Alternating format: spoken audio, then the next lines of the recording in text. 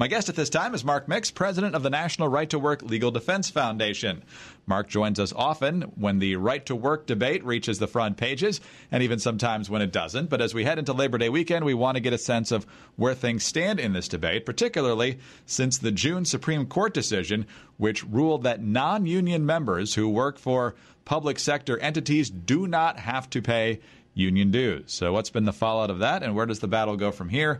We'll talk about a lot of different aspects of this. And, Mark, thanks so much for being with us. Greg, it's a pleasure to be on with you and a pleasure to talk about a Supreme Court case where an individual's courage stood up and the Supreme Court said that First Amendment protections apply when it comes to union force fees. So it is great to talk about that on this Labor Day, and thanks for the opportunity to do so. Well, how has that decision, now roughly 2 months ago, changed the landscape for this debate?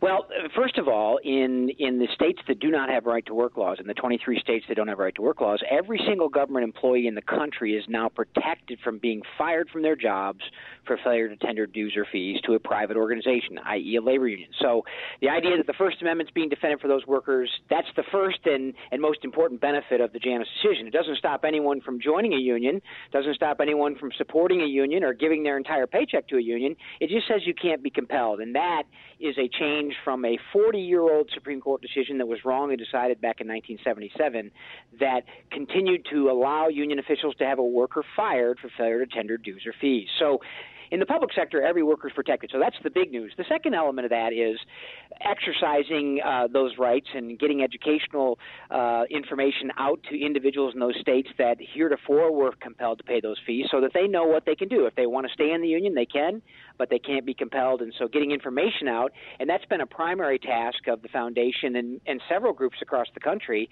in informing public sector workers about their rights. And public sector workers listening to this can find out at a website called myjanusrights.org what their rights are under that. And we've gotten lots of people calling in and hitting that website and exercising their rights across the country. So lots happening. There's more to do. We've got some litigation that we think is going to allow non-members like Mark Janus and those that were compelled to pay across the country to actually get back some of the money they were forced to pay. So that's an exciting angle of this case as well.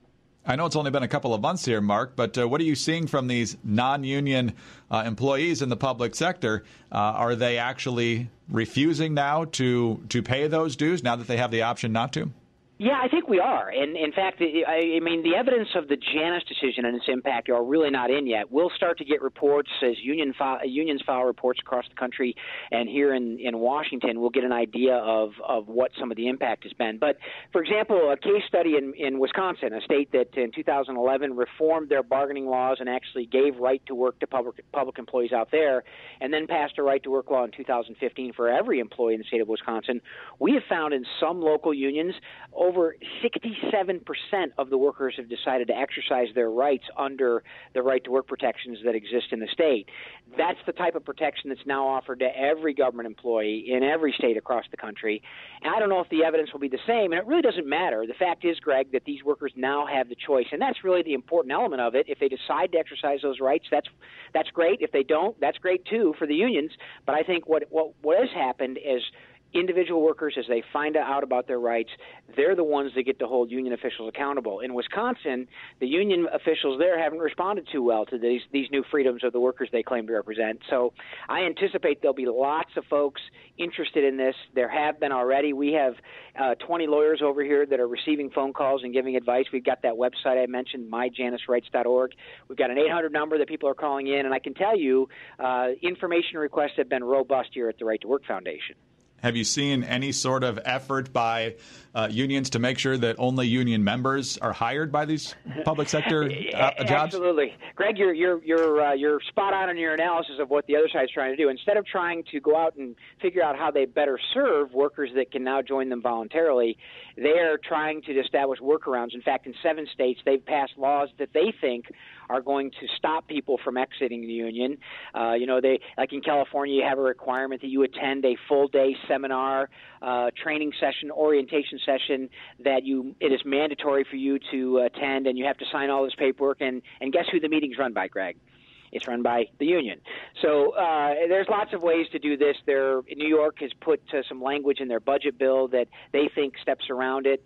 Delaware's passed a bill. Hawaii's passed a bill that they think is a silver bullet to stop the people from exercising their rights. But it's interesting. All of these efforts on their part are going back to government, trying to use government as a hammer or as a, if you will, a fence to keep these people in, as opposed to finding a way to better serve them so that more people will join voluntarily. So that's no surprise, and we're continuing to look at that. We have got some people that have called us, and we're looking to litigate against some of these bills, and we probably will before this is all over. Yeah, sounds like you've got quite a bit of legal work ahead of you in some of these states.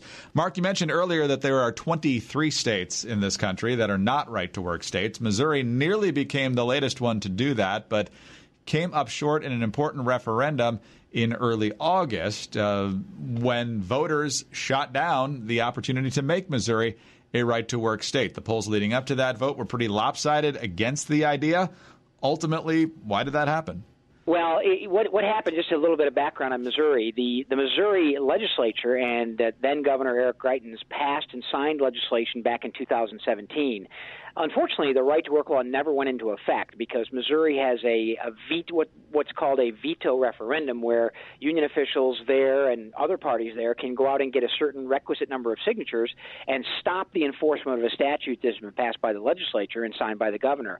Union officials did that. The threshold was very low. It's basically around 99,000 signatures they had to have to stop this, and it had to be distributed in certain percentages across the state. But those are details that are not really that important. The union did that. The right-to-work law never went into effect. It was on the books as a statute, but it wasn't enforced, and union officials were still able to force workers to pay dues or fees to get or keep a job. That ballot question was in August, on August 7th, in the primary election, and union officials were able to defeat the enforcement of the right-to-work law. So the right-to-work law is not in effect, even though it did pass the legislature. So that was moved to the primary ballot on August 7th, and unions did win that vote. But that's not going to stop the folks of Missouri from continuing to debate right-to-work. I suspect, and we've talked to legislators there, that are going to reintroduce the bill in the next session. Politicians are probably be a little bit more wary of the right-to-work law since there's been a referendum on it. But union officials spent over $20 million to defend their privileges of forcing workers to pay dues. The pro-right-to-work side estimates about spending about $2.9 million in their case. And I got to tell you, Greg, the distortions about right-to-work were so amazing. The only thing that didn't get talked about was a right-to-work law simply saying that you couldn't be compelled to pay dues or fees to a union to get or keep a job. Everything else the union officials put up was about anything else about it than the freedom that right-to-work laws provide. So more work to do in Missouri, but 27 states do have right-to-work laws that are functioning and providing not only opportunity but economic and individual freedom to workers across the country. The last topic for you, Mark, before we let you go. As you well know, the U.S. Senate shortened its summer recess. They were back in session for the second half of August, mainly looking to advance a number of different nominations, both in terms of personnel as well as judicial nominations.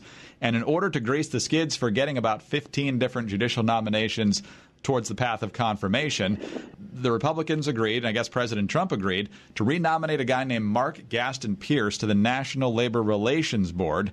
And from what I read, he's not a big fan of the work and the positions that you hold. So what's your reaction to all this? Yeah, that's absolutely right. Mark Gaston Pierce, the former chairman under the Obama National Labor Relations Board, probably did more to advance the issue of forced unionism and union power over workers than any other NLRB member in recent history. We were disappointed that he was renominated. His term expired on August 27th, and we encouraged the president not to renominate him. But the deal, if I understand it, and I don't think all the details have come out yet, Greg, but you're right. I mean, the negotiation was, okay, we'll trade one guy. This is how important this seat is to the organized labor officials in the Democrat Party, because the money that flows from their forced use privileges, they're willing to trade one member of the National Labor Relations Board for whatever it is, filling up the Department of Labor, adding federal judges.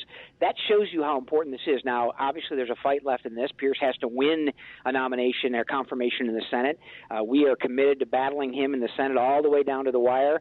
We anticipate this will be something that comes up probably before the Senate recesses this year, but we're going to be ready to fight it. And I think that once the American people know who this person is, they will encourage their senators to vote against him as well. So a lot more left in that battle, but it was a little disappointing that he's back up and potentially could serve on the board for another 5-year term.